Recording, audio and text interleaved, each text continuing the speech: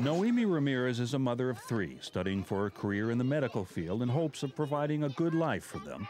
But she cannot afford daycare and depends on a local ministry for help. I have nobody else to take care of them, so they're here for me. I'm a single mother, and they help me out a lot. Ramirez relies on the Houchin Community Center, a 110-year-old outreach ministry of the United Methodist Church. Houchin offers something for everyone, infant to senior, at no charge. Daycare, tutoring, sewing classes, even after-school activities.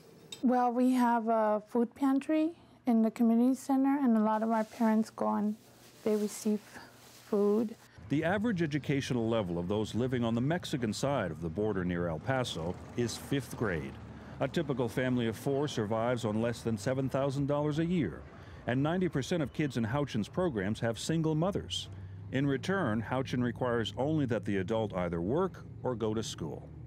We feel that this requirement helps many of them get off welfare, out of the food stamp line, and eventually we try to help them become self-supporting.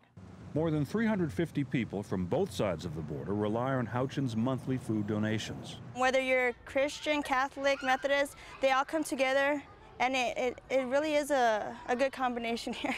And for those like Noemi Ramirez, this offers the ultimate goal of self-confidence and independence. 1, 2, 3.